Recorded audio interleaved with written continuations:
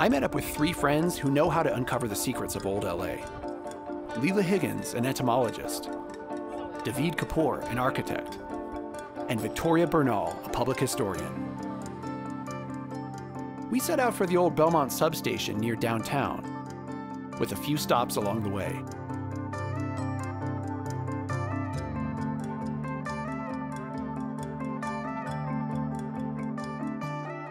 As early as 1887, LA's electric trolleys began to connect to the suburbs and along the coast.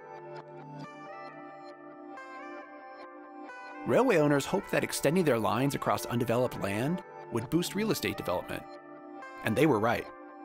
Developers like Henry Huntington took advantage of the situation and began to build what we now know as the LA sprawl. Later, in the 1920s, the Pacific Electric tried to modernize its aging system with a shortcut: a subway tunnel under congested downtown, so trains could avoid all those clogged streets above. All right, ready?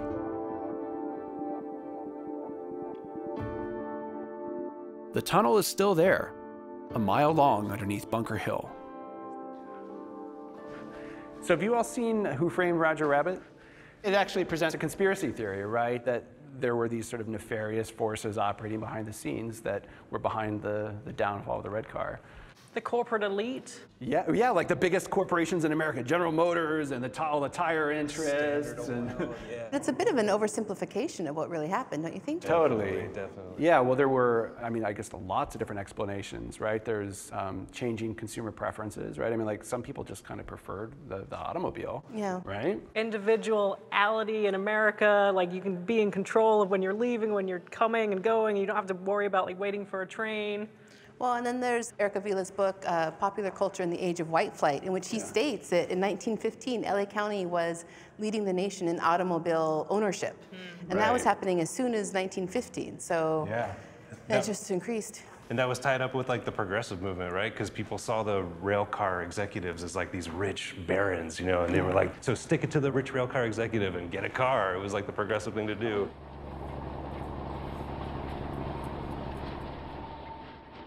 And then there's the fact that like the Pacific Electric was, like there was a lot of underinvestment in it, right? Like they didn't really keep it up well. In fact, it was by the 1940s or even 1930s, it was already sort of an antiquated system, right? That underinvestment is helped by Harry Chandler, head of the LA Times. He had major investments in Goodyear Tire Rubber Company, in Union Oil, in the Rock and Gravel Company, a construction company. So the LA Times is advocating against subsidizing funds to improve the system while supporting municipal investment in roadways. But then the people getting cars made the trains run slow. It kind of ruined it, right? Because then the trains are stuck in traffic too. Right. Because they all had to share the same road. Right. Yeah, it could take forever to get to like Hollywood, for instance. That's why they built this, right? To make it a lot quicker to get to Hollywood. It was called the Hollywood Subway. Yeah. Right, and it saved a lot of time, supposedly. Yeah, it did. But yeah, 1911, to get from 6th and Main to Aliso Street was sometimes longer than getting from Aliso Street to Pasadena. Which is crazy. Because downtown was just so congested with people and other trains and cars. Cars were what really ruined it all.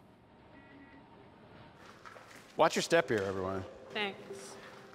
Does this remind you of a niche in the cathedral?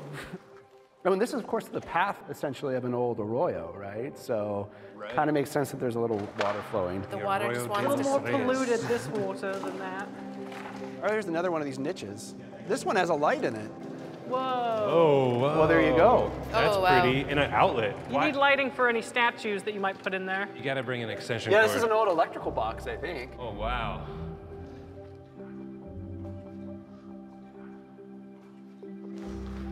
This is more gravelly here. I think you're gonna get... I know, I'm going to lose my shoe.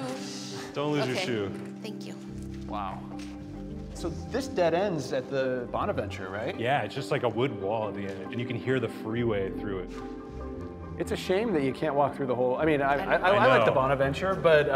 If it went to the subway terminal building, wouldn't that be so cool? Well, they could actually use this for transit if they hadn't built the foundation through it, yeah. We run the train back on Glendale Boulevard, all the way to Griffith Park, right? Or all the way to Glendale. So do you have any of your magical, history? Oh, yes. Oh, yeah. Usually you bring something. I do. Oh, let's I take a look. did. Plastic My glasses. I want to check it out. Here, I got a flashlight. So I here. brought the cover of Pacific Electric Magazine, 1925, when Wow. the magazine opened. And so it talks about how the hearty approval of patrons usher in Subway. Throngs of 10 opening. The band played, speakers spoke, banqueters dined, Klieg lights beamed, cameras clicked, and ginger ale gingerly splashed against car number 741, because it was Prohibition. So Oh, there they was- sprinkled ginger It ale was on it? ginger ale. So Ginger ale. And then, here's like the pictures of the opening in Wow. which Glendale and Burbank visitors who recited verses and sang catchy booster songs. Yeah, they did a whole little history tableau. So we saw the history of streetcars as of 1925. So we had the horse-drawn carriage, then the kind of old-timey one. See, and then Oh, wow. here's the workers who are building this tunnel. I mean, their names are not here, but I feel like we should acknowledge this work that they did. And this is all like they're just offloading shit. Yeah. From a rail car. PE car. 2415. Yeah. So that's like a work car, a PE work car. Yeah. Wow, there's switches in the tunnel. That's on the other end. That's like the Pacific, That's the subway terminal. terminal side. Yeah. Yeah. Because it has all those Yeah. crazy switches. So here it was probably 2 tracks, right? Are we thinking? Couldn't fit much more, right? Yeah. I guess it's wide enough for 2. One going one way, one going the other. I wonder what happened to all the rails. It's not beneath this mud, right? Well, would they have taken it to melt it down for the metal? Like, they're not just going to leave that metal It here. feels like it's gone. Unless the mud, because they didn't used to have that drainage control, so water did flood in. It could be 3 feet beneath us here. It could be. Oh, wow. Perfectly preserved. Did you bring your shovel? Oh, I did.